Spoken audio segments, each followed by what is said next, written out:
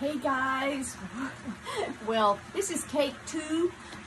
My first video was like 20 minutes long, so I think that was more of a Blake devotion, just a little bit too long.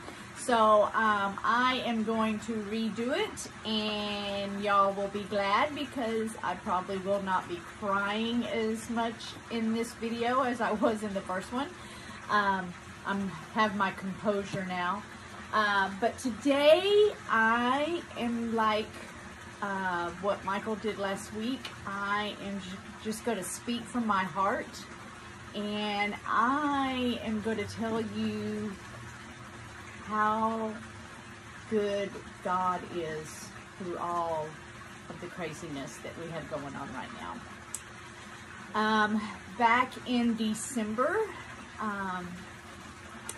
I was not in a good place. I was going back to waters that I had charted before, and I knew I needed to make a big change. Jesus was my Savior, but was He Lord of my life? Lord of all my life? So I knew I needed to make a big change. My marriage was, well, let's just say we had more bad days than we had good days. And the more I prayed about my marriage, some days it would I just felt like God wasn't there. I felt like I was all alone. And I really struggled with that. It was taking effect on a lot of other areas of my life. I wasn't happy at my job. I've been at my job for going on 18 years. Excuse me, there's the wasp. Go away. So I was bored, I was burned out, and I also said yes to too many things in 2019, and I was tired. It had taken me away from Paul. It had taken me away from my home. I enjoyed being out and about more than I liked being at home. So I really knew that I needed to make some big changes. Start of 2020, everything was, going okay. Again, struggled with some things, still struggled in my marriage. I just felt like the more I prayed about stuff, just never felt like He was listening. And then March 23rd came, and the pandemic and the shelter in place. And being an extrovert, I was now going to have to enjoy being an introvert and being at home. And the only person I saw was Paul, and I went to the grocery store. Paul in the grocery store. Paul continued to work for the city of Plano, so he would go in. I was working from home. And then all of a sudden, God started answering my prayers. My marriage got better. We were relying only on each other. Saw each other almost, not 24/7, but close to it. Paul is now my best friend. He's the one I know I can count on. And the craziness is, through all of this craziness, God answered that one prayer for me. It's amazing. And He also made me appreciate my job better. I was sitting there the other day thinking, wow, I'm so thankful for my job. I'm so thankful for what God has given me. Something that I didn't appreciate before, I now appreciate tenfold what I did before. I enjoy being home now. I love being home more now, more than ever. I think it's my comfort place, my shelter, to get away from all of this craziness.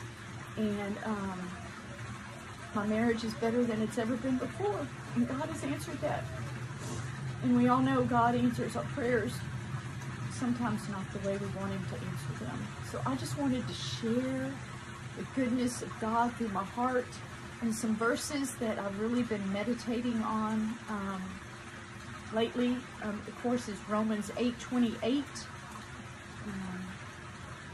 We all know that all things work together for the good of those who love God, those who are called according to his purpose.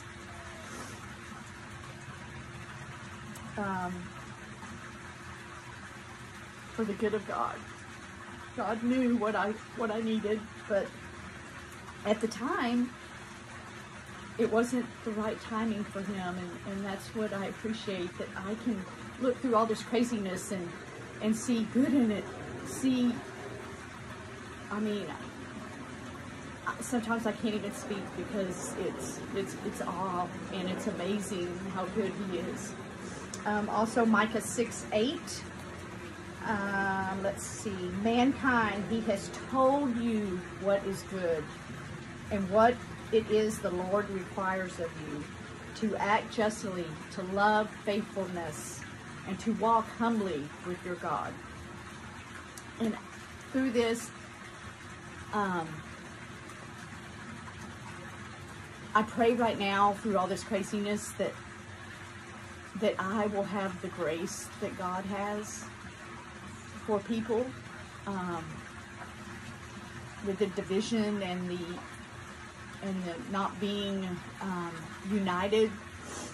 I pray that every day I pray that I will walk like Jesus, that I will have the vision that he had, that he saw the good in people.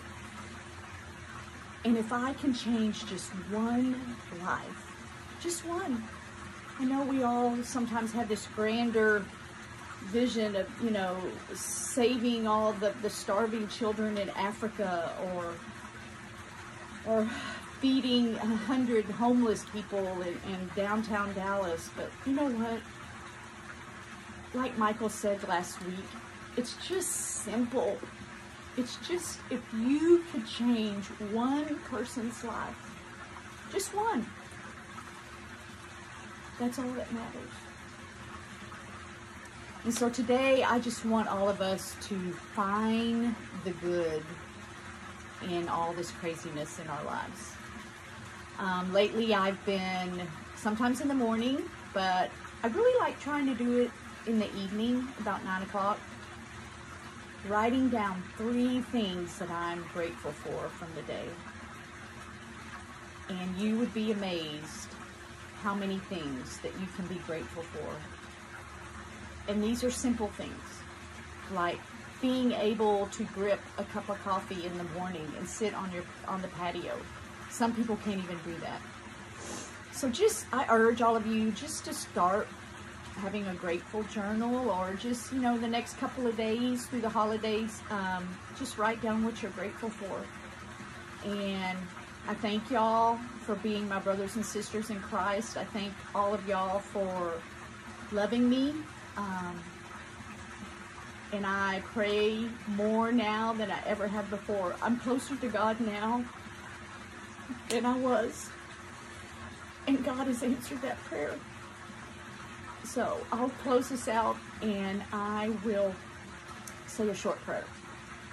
Heavenly Father, I thank you for this day. I thank you for this opportunity to talk to my brothers and sisters in Christ. I can't see them. I can't hug them. And that's hard and that's sad, Lord. But I know everything has a reason. And you are still with us, Lord. You are the God of the universe. You are the God of this country. You are the God of me. You are the God of my friends, my brothers in Christ. You are the same God that created the universe. The same God that gave a stone and a sling to David to kill Goliath. And you are the same God that brought your Son to this earth to die for our sins, our ugly, broken sins. And Lord, just give us the opportunity now to today or tomorrow or 6 months from now to change just one person's life. I love you, I love you, I love you, Lord. Thank you for being my Savior, but more important, thank you for being Lord of my life. In your heavenly name I pray. Amen. Thanks, guys. Love you.